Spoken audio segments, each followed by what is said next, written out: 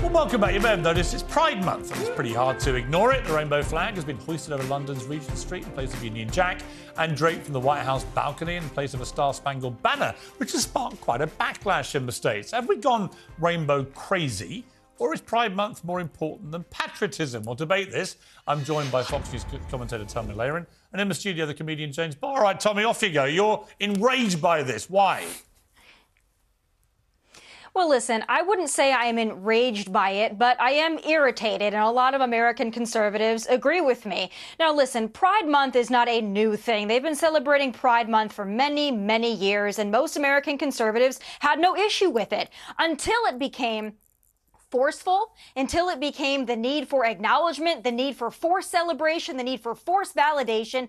That's when you lost people. And then we took LGB and then we added LGBTQIA+++, and then we included men who dress up like women and mock women, like influencer Dylan Mulvaney. And then a lot of American conservatives just said, listen, we've had enough. It's okay if you're proud of your sexuality, but why do I have to be proud of your sexuality? That's where you lost a lot of folks, and we're starting to finally stand firstly, up I'll say Dylan is a trans woman. Dylan is a woman, so you got that wrong. And secondly, well, Dylan was a gay man until last year. Hang on, Dylan was a gay man until last year. They've transitioned, they're a woman. I think that we lost people right at the beginning when gay people were dying in the streets because no one was looking out for us. So actually what we're doing right now is just, I wouldn't even use the word celebrating. I think Pride is a protest. Is it a bit too much? In other words, do you want to... What does that mean? What is too much? In other words, I think with every campaign, bringing people with you is really important, right? The moment it looks like it's just over the top,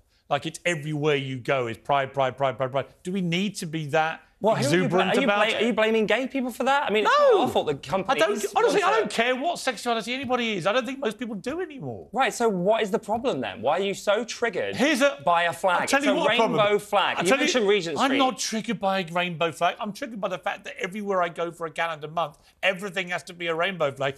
Well, I'm triggered that everywhere I go for the entire year, everything has to be straight. Why is straight everywhere? Where's my straight flag? Why am I constantly getting straight people? Where is my straight flag? Why are straight people holding hands in the street? When have you ever seen a straight flag? Why is Mickey Mouse got a girlfriend? Tell me one straight flag hanging right now anywhere in the world. Why are straight people Where is the straight flag? Identity Where's the straight flag? Everywhere. Where's my straight flag? It's everywhere. It's never been a straight flag. You're a straight flag. Let me bring Tommy back, because this made me laugh. Demi Lovato has revealed she got tired of using they, them pronouns due to constantly having to educate people about it. She said it was exhausting. Well, I know the feeling, Demi. She's exhausting, isn't she, Tommy?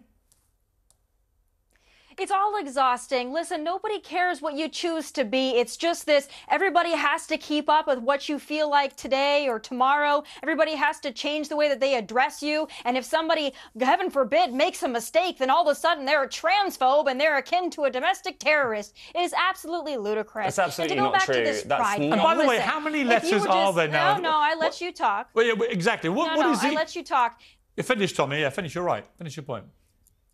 Yeah, and there's another part of this whole pride thing. Listen, if it was just rainbows and love is love, there's no problem with that. If you look at 9 or 10 of these pride events, it's grown men and grown women wearing bondage gear, smacking each other. Often children are involved to watch this spectacle. No, then. I mean, my goodness, if you want equality... Well, Sam Smith, never mind anybody else. He's always up there. Sam is a they pronoun. Sorry, please finish. Sam used to be a he too, right? We can't keep up with any of them. Demi Lovato used to be Demi's they, them. Exhausted, now she's a she again. He's been a he. He wants to be called they, them. He'll be back to being a he again. It is so funny. They can't make their minds up what they are. Both of you are straight, and you're saying you're exhausted. How do you know I'm straight? How dare you guess my sexuality? Let's not play games here. It is exhausting. I don't remember Tommy revealing her sexuality to you. There are 72 countries in the world where it's illegal to be gay. That's why answer me one question. And I'm with you on gay rights to equality. Absolutely, 100%. Always have been.